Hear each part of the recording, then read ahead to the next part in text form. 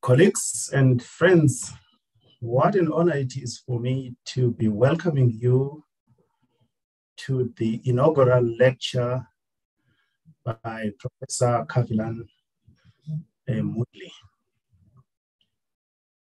On behalf of the Vice Chancellor, Senate and Council, as well as the entire community of UKZN, I welcome you to this august occasion. The inauguration of Prof. Moodley signifies the desired growth in the professoriate at the University of KwaZulu-Natal. The growth of what is already a formidable professoriate in the university. Generally, though, the growth of the professoriate in our university is one of the critical success factors.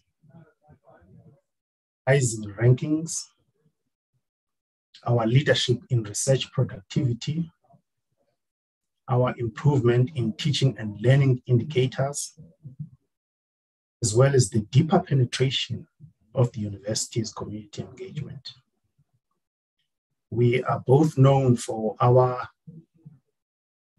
papers that we publish, the books that we write, and the patent. This growing club of the elite is not a snobbish thing, but it acts as a basis for the role modeling and setting of very high standards for the aspirations of emerging scholars.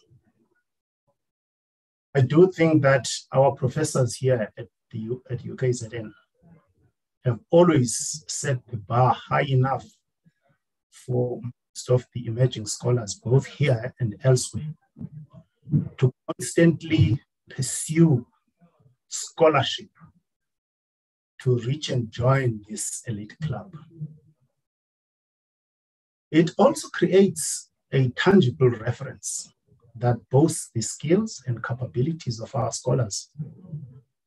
And capabilities and skills are highly desired and sought after by industry and business. As you know, many of our scholars consult for big business, for government, and for society in general to provide solutions to research problematic issues in society and come up with solutions. So today you have come not only to witness the transition of one of us into this club of the elite, but also to hear what he professes and what he is doing at UKZN and what he will do in the future. This is going to excite some of us. It is also going to motivate some of us. It will create that valuable addition to the brand when people listen to one of our professors and are amazed at the things that we do here. As the professoriate grows at our university, so also does the capacity for creating new knowledge. And I say this because we are the leading producer in the country, and that makes us the leading knowledge producer in the continent. This is an enviable position. I'm not saying this to boast, but I'm saying this because constantly we are showcasing a wide variety of scholars in a wide variety of fields, which testifies capacity of imparting knowledge to the next generation. So this tripartite approach of creating new knowledge and making knowledge work for society and then imparting it to the next generation is one of the key success factors of the brand UKZN. And this is why I welcome you all to be part of the witness group who can attest to the enhancement of the inspiration towards greatness. I also want to say a special welcome to Professor Kavilan Moodley. Odyssey. Tell us about it. I want to take this opportunity now and hand over to the Dean, Professor Celestina Viriri, who is going to introduce to us Professor Kavilan Moodley. Thank you. Deputy Vice Chancellor, Professor Sandre Songa, the Registrar and staff from the Registrar, University Executive Management present here, Professor Kavilan Moodley and your family present here, colleagues from the School of Mathematics, Statistics and Computer Science, and colleagues from the university, the entire university, and all invited guests.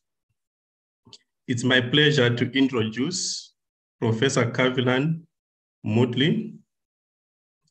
He is currently full professor in the School of Mathematics, Statistics, and Computer Science, and a director of the Astrophysics Research Center at the University of KwaZulu-Natal. He completed his PhD in 2002 at the University of Cambridge, after which he worked as a postdoctoral researcher in astrophysics at the University of Oxford, before returning to South Africa in 2003 to take up an academic faculty position at the University of KwaZulu-Natal. Kavilan's research interest is in the area of cosmology and involves confronting cosmological theories with observational data, in particular observations of the cosmic microwave background and large-scale structure. Kavilan served as a scientific board member of the Atacama Cosmology Telescope Project and as a member of the International Science Working Group for the Square Kilometer Array Project, and also as an associate editor for the South African Journal of Science. In 2007, Kavilan won the South African Institute of Physics Silver Jubilee Medal. In 2011, he was awarded a Fulbright Visiting Research Scholar Fellowship to Princeton University. And in 2022, this year again, he was awarded a Fulbright Visiting Research Scholar Fellowship to the Flintron Institute at the Simons Foundation in New York. He served as a member of the NRF Astronomy Advisory Council and the Sarau Science Advisory Committee. In 2020, he was elected to the Academy of Science of South Africa. Kavilan has published 110 research papers with over 8,500 citations and has delivered invited lectures at a number of international conferences, including the International Dark Side of the Universe Conference in 2014 and the COSPA Scientific Assembly in 2018. He is currently the principal investigator of the HIRAX telescope project, which aims to measure the evolution of dark energy and localize fast radio bursts. It's my pleasure to introduce Professor Kavilan Moodley. Professor Kavilan Moodley, I invite you to deliver your lecture. Thank you.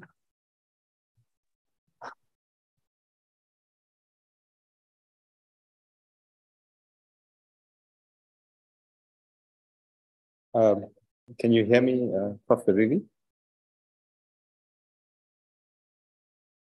Yes, I can hear you. Yes, you are audible. All right. Thank you very much.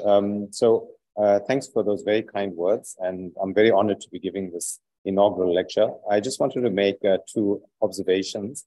The first is that this is a hybrid event, even though it was planned to be online. I have some very special people here in the audience in person. And in addition, I have some very special friends and colleagues also joining online. So welcome to you. The other is an apology. I guess the rules of the inaugural don't allow for any questions or a question and answer session at the end of my talk. So I do apologize for that. But feel free to email me or WhatsApp me or call me, or after this event, the in-person audience can ask me questions. So I'm very happy to respond to anything I present here. So let me begin. The title of my talk is A Cosmic Odyssey, and in the background, you can see the concept design for the Hyrax telescope that we're planning to build in the Kuru Desert in South Africa. Before I start, I should acknowledge some very special people, my family, in particular, my mom and dad, my brother and sister, and most recently on my journey, Nishana, my very dear wife. And I'll come back to, thanking my mom, who I'm going to dedicate this talk to. And she's here sitting in the front. So I'm very happy to see her here. This journey is really a cosmic odyssey for me. And let me unpack this a little. This journey is about very small, the atom to our scale, the Earth, to the scale of the stars, and then finally going out to the scale of the universe.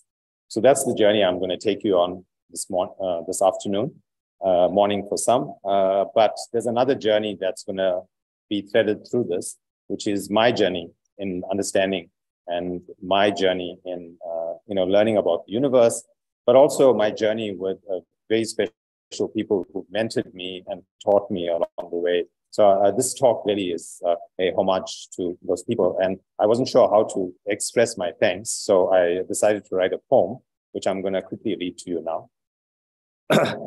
Forged in the flames of your mind, I am born, atomic in essence, complex in existence. Bound by your energetic presence, I awake, honest in your orbit, emerging. Nourished in the garden of your curiosity, amidst weeds of doubt, relentlessly I grow.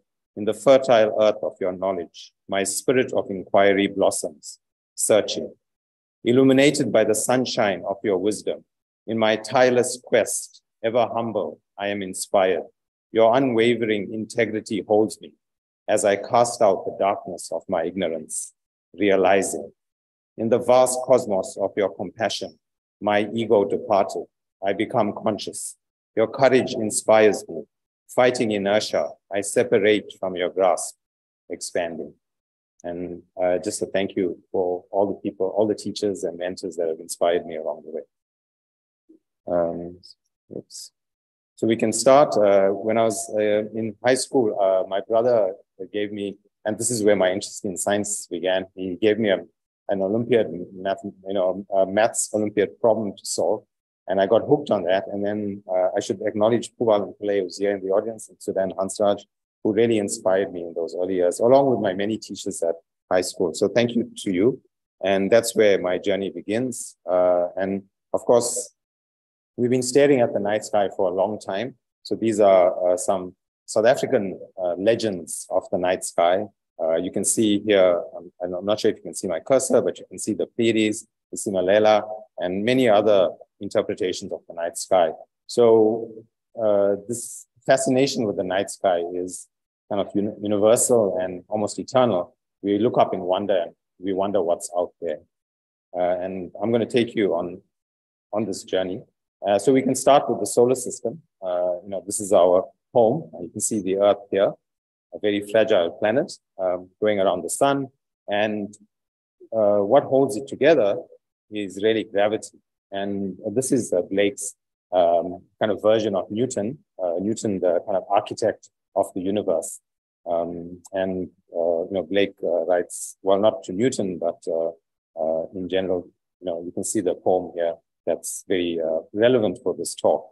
So Newton, understood gravity and used it to explain the orbits, or used it to explain the attraction between two masses. And from there, we could understand, we had a theory for explaining the orbits of the planets around the sun.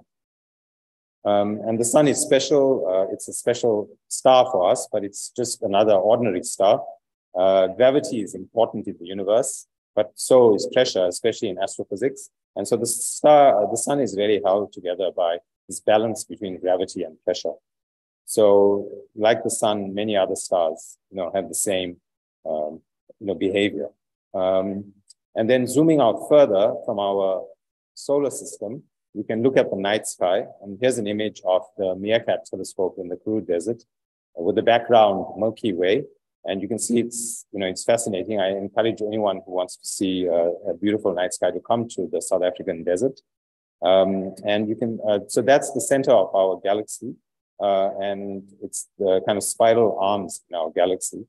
We live in a spiral galaxy. And we can zoom further out to the realm of the galaxies. And these are images taken from the James Webb Space Telescope.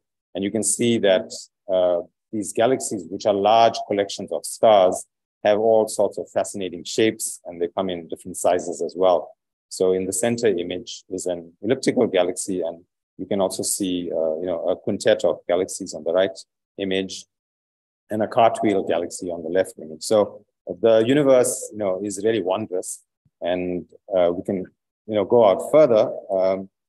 And this is an image, kind of a scaled image, showing us right at the center here in the solar system, going out beyond the galaxies to the furthest distances we can see in the universe, to the cosmic microwave background, the earliest light.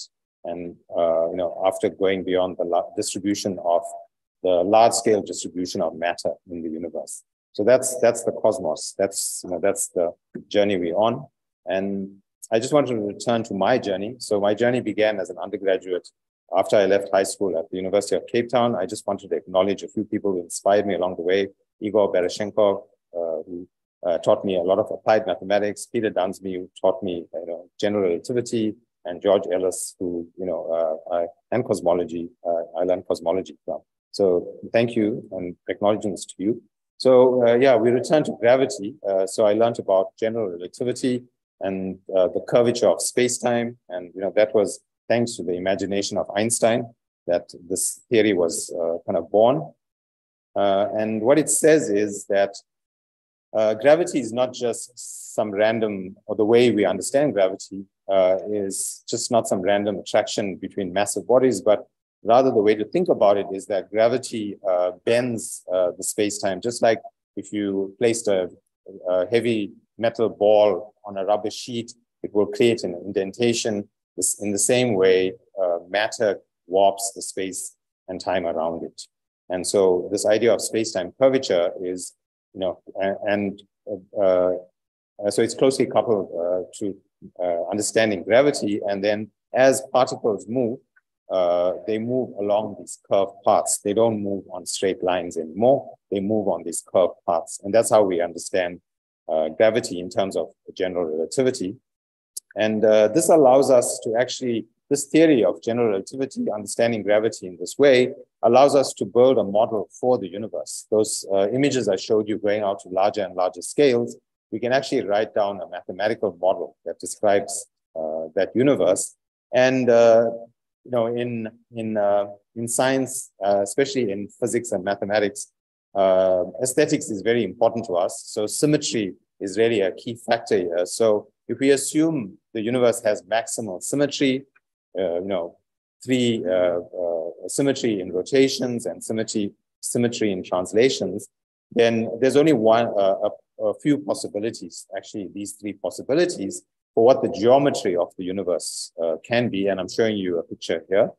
And so it can be a sphere, a spheroidal geometry, a hyperbolic geometry, which is the second image, or a flat geometry. So these are the three possibilities for the cosmological model. And what determines what geometry it has is actually the content of the universe. As I mentioned with Einstein, if you understand gravity in terms of matter distorting space and time.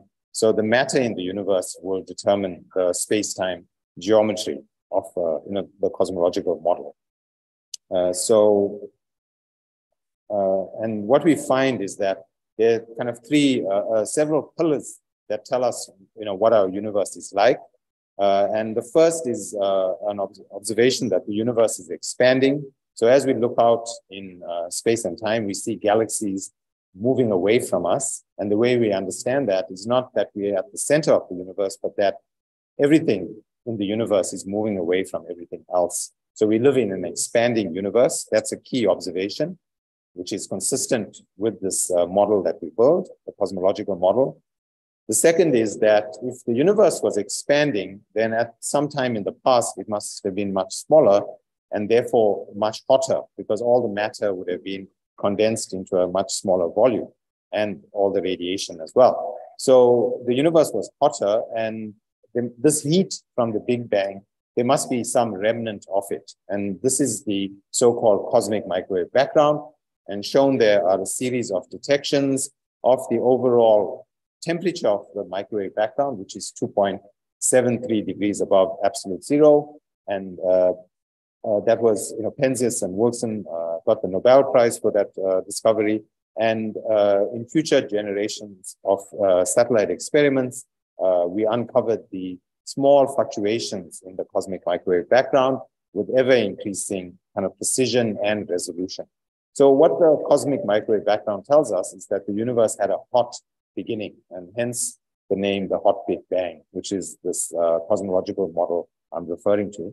And we know there's another line of evidence that tells us we began in a hot Big Bang, which is that the light elements were created, deuterium, helium, and lithium were created in this very early moments in at the beginning of the universe. And to have created them, the universe needed to be very hot. And so we have many lines of evidence that now point to this hot Big Bang model. And then I wanted to, so that was my excursion as an undergraduate at the University of Cape Town. I moved on to the University of Natal, where I worked with Sunil Maharaj and Kesh Govinda on basically general relativity, taking the theory and applying it to a range of models in cosmology to try to understand, if there were alternatives to this standard hot Big Bang cosmology. And so, I was very grateful for that time being back in Durban. And then I moved on to the University of Cambridge, where I was supervised by Neil Turok, who's shown here on the left, Martin Booker in the middle. And then I also want to acknowledge Roy Martins, who played a strong role in, even though he wasn't formally my advisor, but he was at Portsmouth, but also played a strong role in my kind of mentorship when I was in the UK. And I just wanted to reflect on something. I'm going to veer off, as you could tell from the poem, the standard slides on cosmology. I just wanted to talk about privilege, or maybe the lack of privilege as well. I think this is an important topic, given where the world is today. So I would have said growing up that I was very privileged, but then I didn't know the greater world. And if I had known the greater world, I would have said I wasn't very privileged. In fact, my high school, the teachers were excellent. We didn't have the same resources as many of the other schools, because this was a kind of apartheid school where there were only students of Indian origin. And of course, while I could have considered myself underprivileged, I was much more privileged than many other, students my age across the country who were being taught in rural schools and didn't have access to even lights or water. So privilege is, I think we need to understand and recognize our privilege and our lack of privilege as well. And I think we need to be honest about it. And so I mentioned Neil in the previous slide. When I arrived in Cambridge, and you can see a picture of Cambridge on the right, King's College Chapel.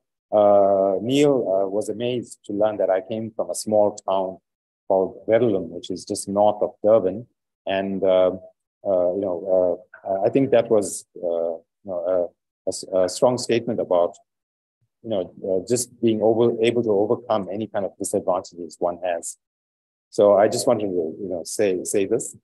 And then what did I do at Cambridge? So I used observations of the cosmic microwave background to constrain these models for the very early fluctuations in the universe. I'll talk about these fluctuations or irregularities in the distribution of matter and radiation. And shown here are two different types of these fluctuations. One, and you don't need to know these terms, is called adiabatic, that's on the left, and the other is called isocurvature on the right.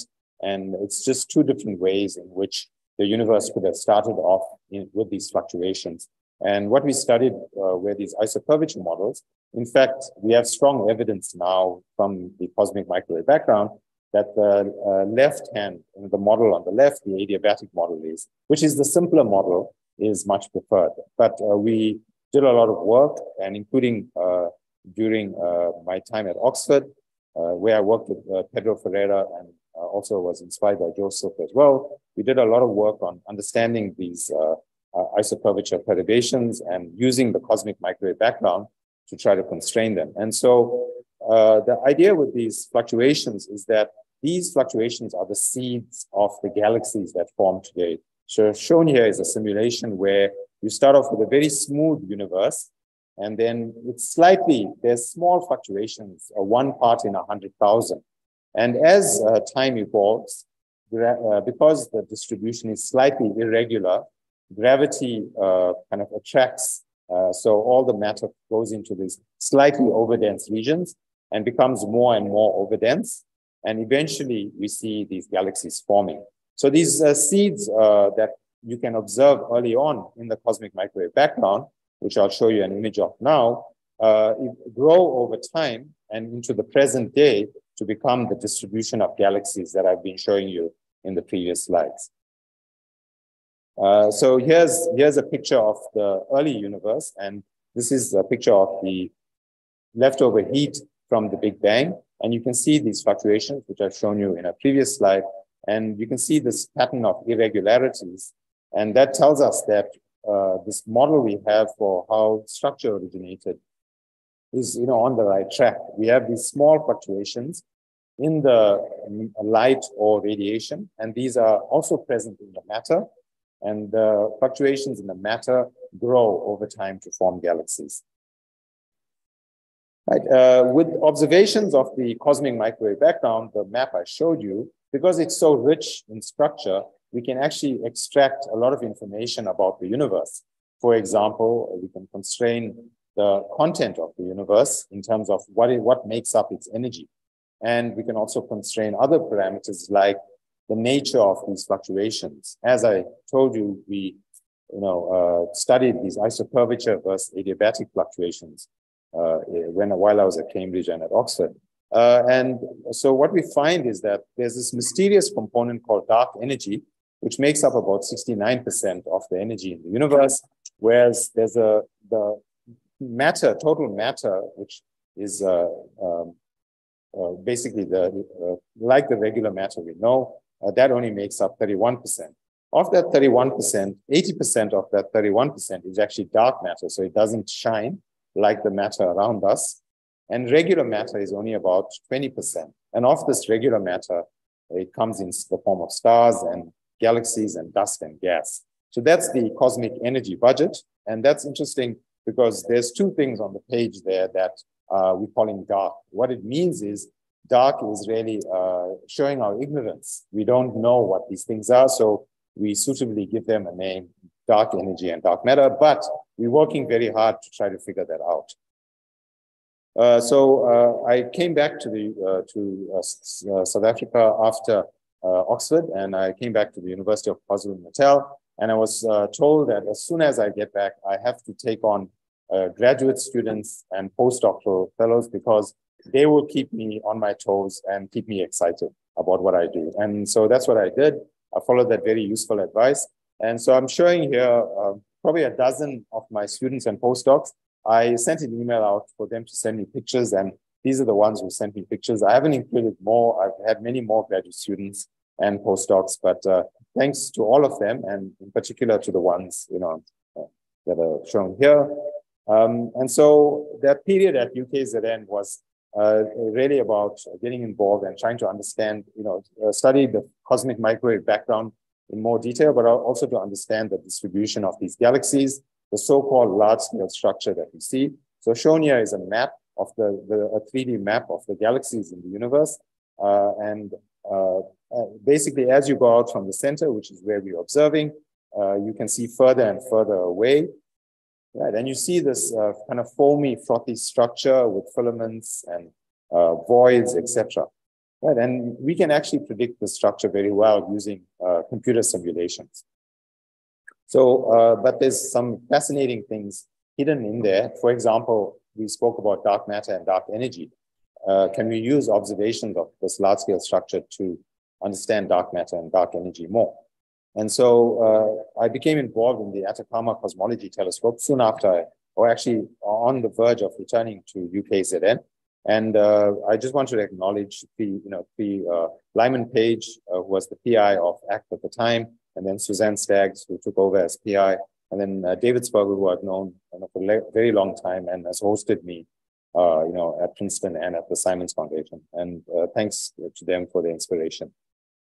So with ACT, we studied galaxy clusters. And in fact, I haven't asked this student of mine, but this is in a recent paper that is submitted to the journal, showing meerkat observations of this galaxy cluster that we discovered with ACT.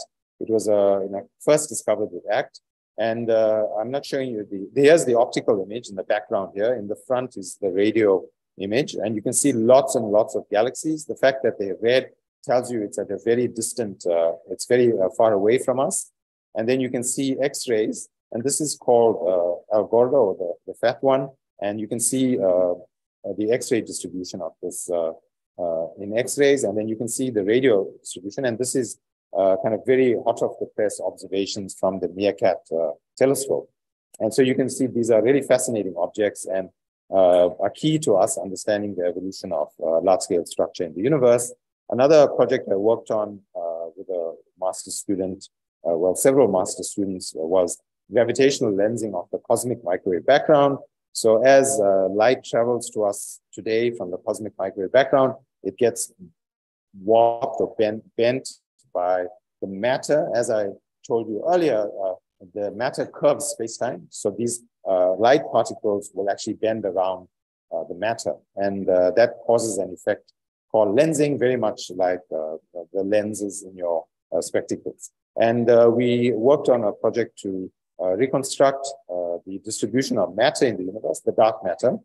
And this is just a result showing agreement.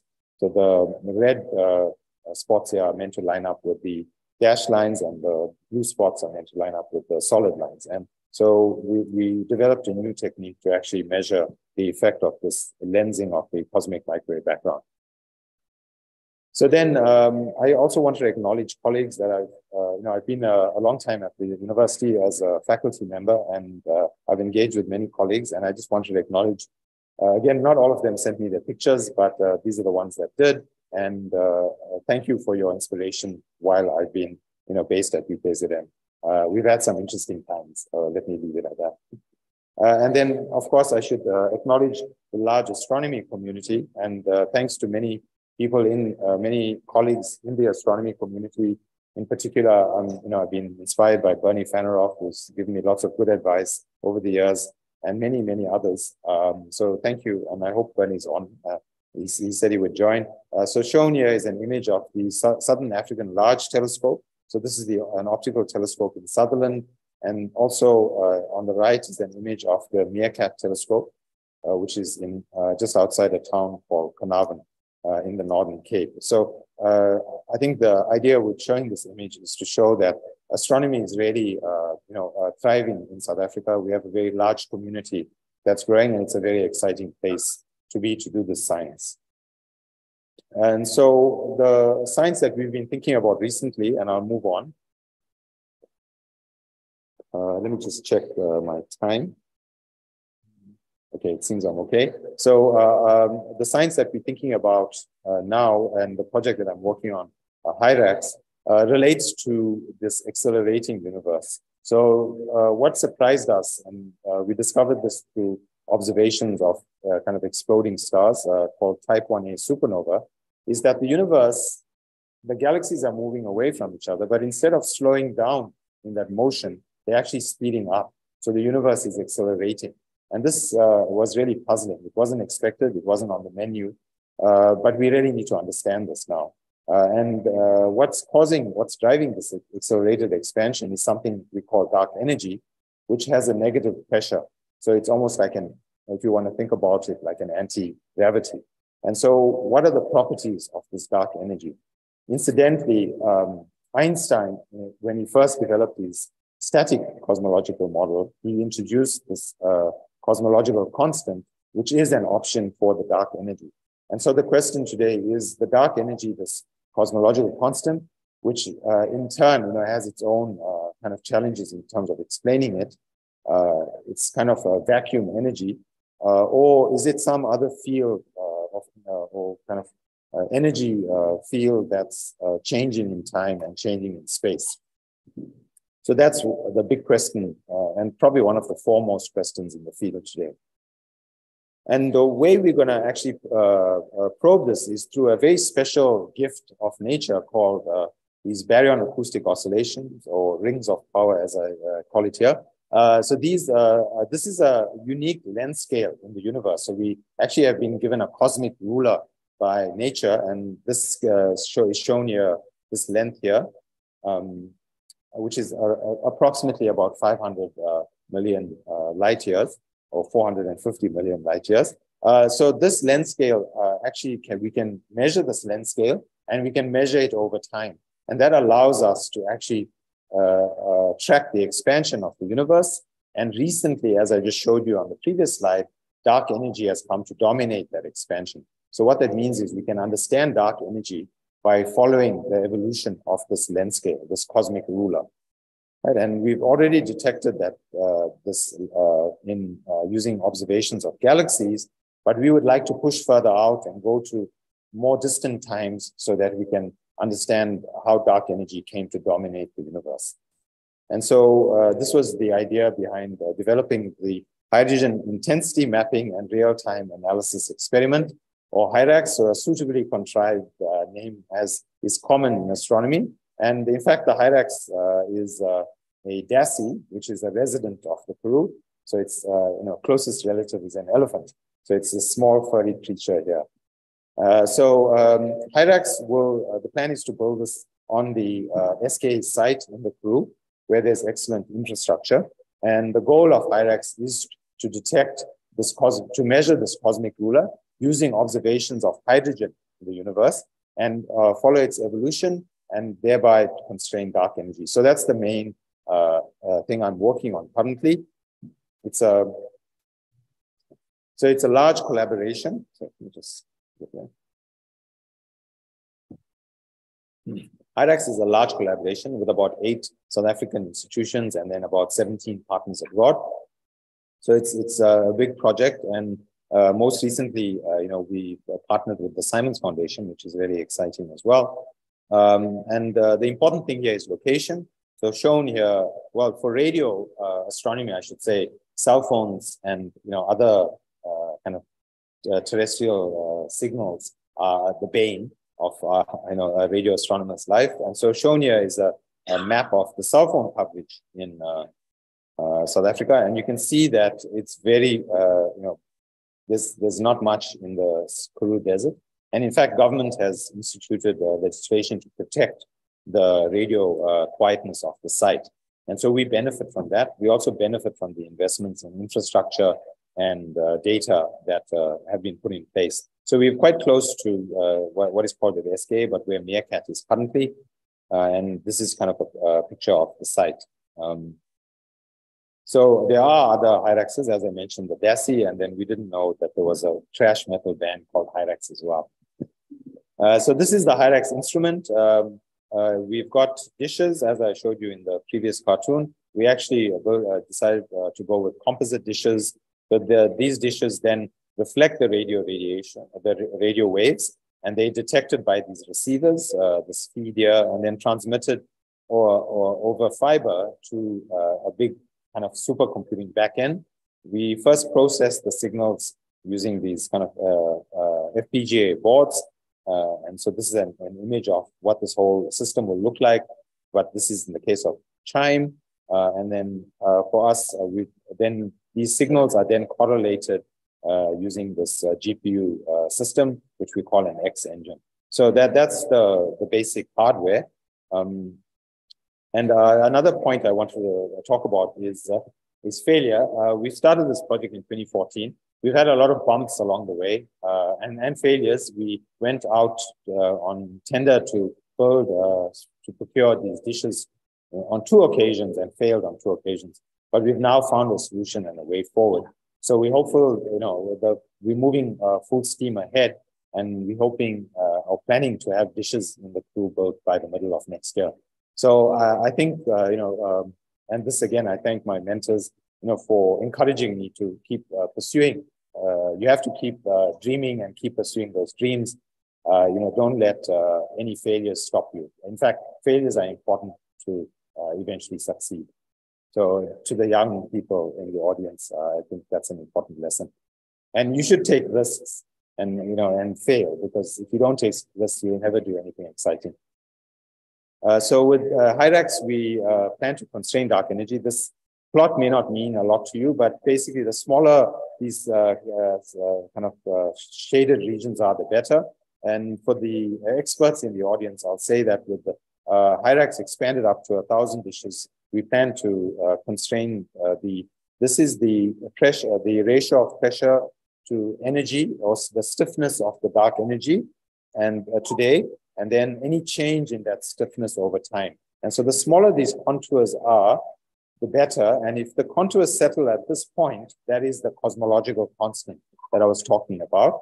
So that if we make a detection away from that point, that would be very exciting. We'd be detecting some kind of dynamical dark energy, right? And so we can measure these parameters at roughly the 1% level, okay, which is really impressive. And that's what other big projects, international projects are also aiming to do. For the experts, for this contours, our figure of merit is around about 300, I believe. And so the other kind of interesting science we're doing with Hyrax, and I've been doing this with a few students, is looking at combining Hyrax data with data from other telescopes. So I mentioned ACT. ACT has been upgraded to Advanced ACT-POL, and will be then succeeded by the Simons Observatory, which is currently close to being completed. And the Simons Observatory, those measurements will cover the same region of sky that Hyrax is covering. So I should say this is kind of astronomical coordinates. Basically, we are mapping this whole strip of sky between 0 degrees and minus 60 degrees. And we'll also overlap with projects like the Rubin LSST project and with many other surveys. So this gives us a unique opportunity to understand the large-scale structure in the universe through hydrogen, but also other observations like the cosmic microwave background and through the optical and infrared emission from galaxies. So we've been doing some work on looking if one can combine Hyrax with CMB surveys, and in particular, the lensing of the cosmic microwave background that I mentioned. The problem with that is, and I'm not going to go into too much detail, but for the experts in the audience, when we, to detect the signal, the hydrogen signal, we actually have to remove our galaxy, which is very bright. And in doing so, one actually removes the signal that would correlate or couple to the CMB signal. And so one actually can't just do a direct correlation. One has to go to a higher order correlation, which we call this bispectrum. And the idea with the bispectrum is that in regions which are very dense, so they have a lot of matter, the fluctuations grow more. And in regions which are less dense, the fluctuations grow less because there's less matter, so less gravity. And so what this means is that since you lose these large-scale signals when you remove the foregrounds, we can actually recover them by using the small scale information. So we've done that, and we're putting out a paper on the archive shortly. And what you find is quite interesting constraints. You can improve the constraints on dark energy. You can break various tension or degeneracies between the structure, the amplitude of the structure, and its kind of evolution. And then here I'm showing some beyond the standard model parameters. So the neutrino mass, for example, we expect to get constraints. This is the sum of all the massive neutrinos. We expect to get constraints at the level of 10 milli-electron volts, which is highly competitive with other surveys. And also shown here are constraints on the curvature of the universe, the geometry that I showed you earlier, and constraints on the evolution of the dark energy stiffness. Okay, so I think that's it in terms of the science I've been doing. I just wanted to make a few concluding comments that, as I spoke about privilege earlier, we're very privileged in astronomy and cosmology to have all these amazing facilities that are coming online. They're very expensive facilities, so we have a duty as scientists to make the most of it and also communicate to the public what we are doing and why we're doing it. And I think we have a scientific responsibility. So I saw this poster at MIT when I was visiting, and I really liked it. And I think these are strong values that sometimes I think in the pursuit of science we lose sight of, and it's important to remember them. Well-being, respect, inclusion, collaboration, and mentorship. Right, and so many of the people I know uphold these values, but sometimes in our rush to move forward in science, we sometimes forget this. So I think it's something useful to come back to. And I think we have a broader responsibility beyond our scientific responsibility. We also have a role in society, I think, as scientists, but also as academics, but also as people. And in physics, we like to think about very simple things. So if you're doing particle physics at the Planck scale, or even the standard model, we rely on symmetry. It's the aesthetics that move us forward. At the Hubble scale, on the other end of the spectrum, things are very simple as well. I showed you the picture of those three geometries. Very simple, highly symmetric. And so in between, I think, is where the complexity arises, where the world becomes messy. And that's our human sphere. And I think it's worth us thinking about, as scientists, how do we engage with that?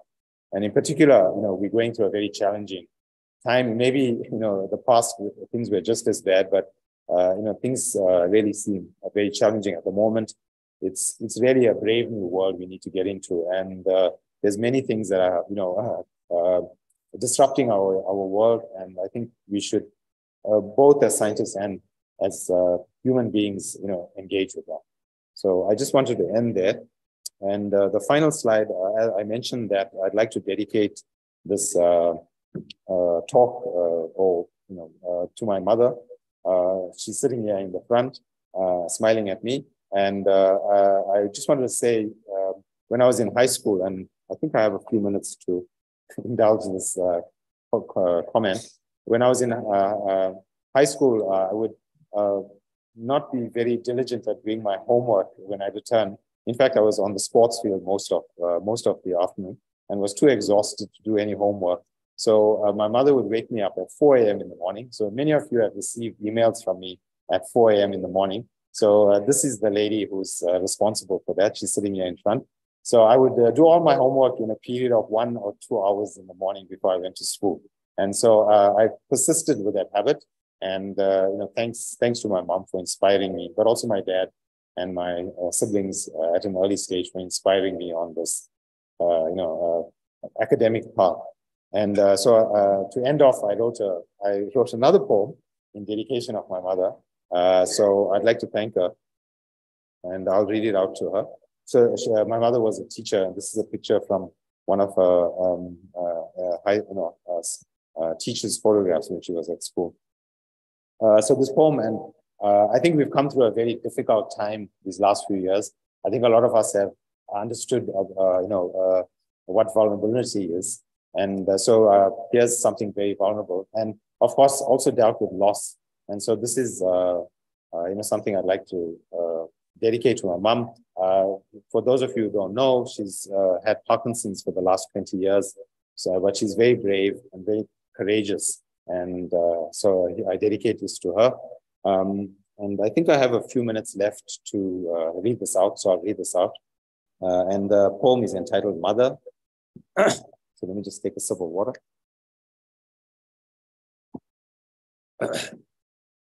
Mother, I have drunk from your bosom a deep well of love. Your heart withers away, yet I continue to feel deeply. I have drunk from your bosom a deep well of knowledge. Your mind withers away, yet I continue to learn deeply. I have drunk from your bosom a deep well of embrace. Your body withers away, yet I continue to serve deeply. Where are you, little bird? Your song reaches me at dawn, lifts my spirit, yet I wait longingly at dusk, darkness impending, and your silence fills the air. At night I sleep deeply, my ship sailing a vast sea of dreams. Adrift in a haze of longing, I am lost without you.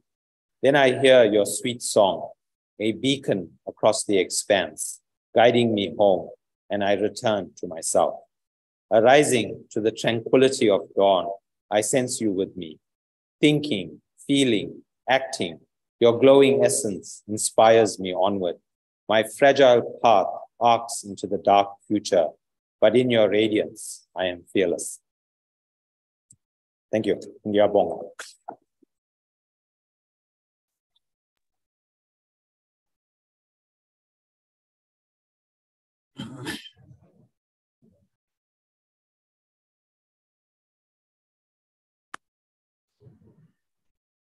Yeah.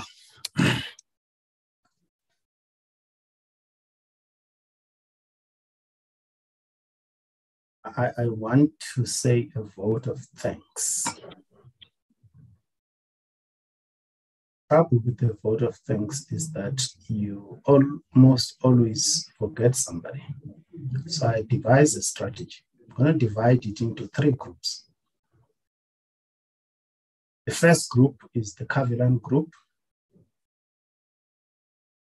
The second group is the audience group. The third group is the UKZN group.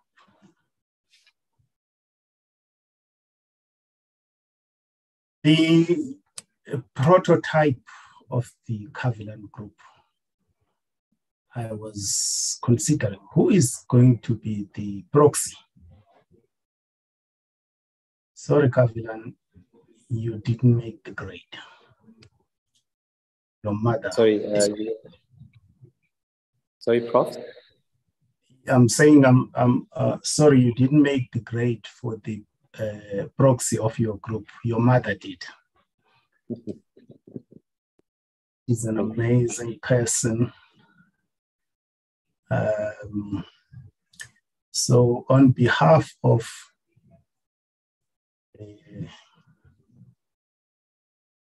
Kavilan group led by your mother, I want to say a profound word of gratitude to the woman who brought you into this world, and your dad, the man who was beside her, and your entire family, which we saw earlier. We at UKZN are indebted to you, particularly indebted to your mother. She is obviously a great woman. She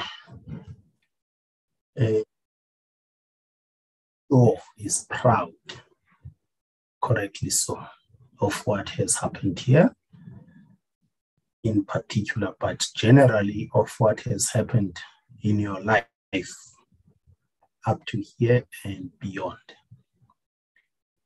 Thank you, Kavilan, and you have given us a great presentation, an outstanding tribute to cosmology. I have to confess, though, that chemist personally, and I understood less than 1% of what you were talking about. But I'm sure that there are people in this audience that understood what you're talking about.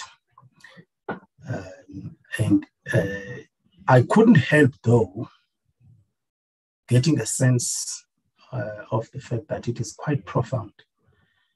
It is quite cutting edge. It's the kind of stuff that makes knowledge creation to be well worth the effort.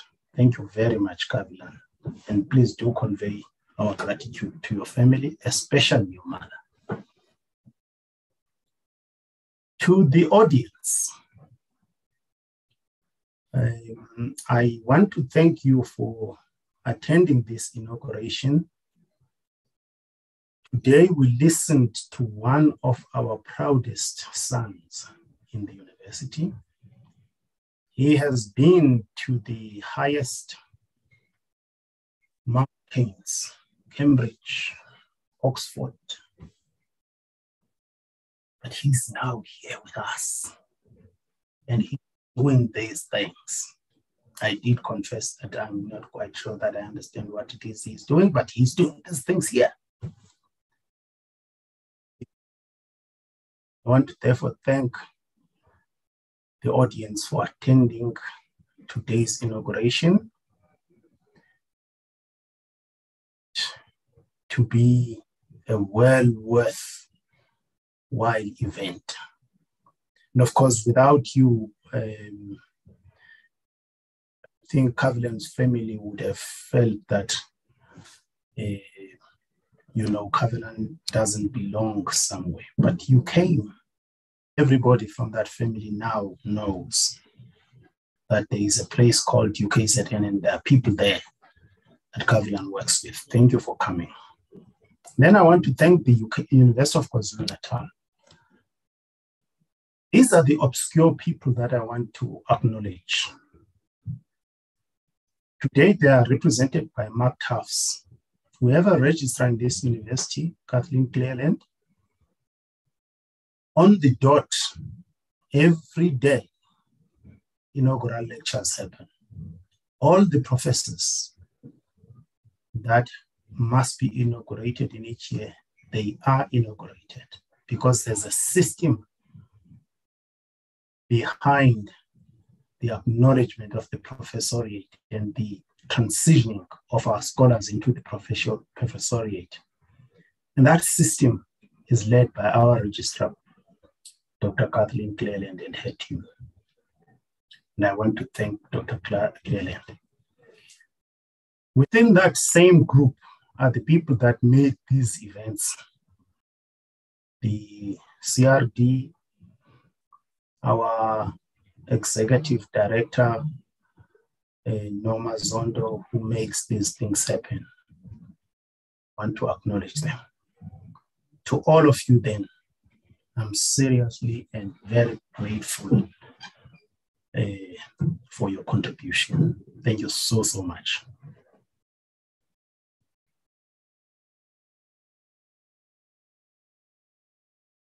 I believe, Pam, we will hand over to you now.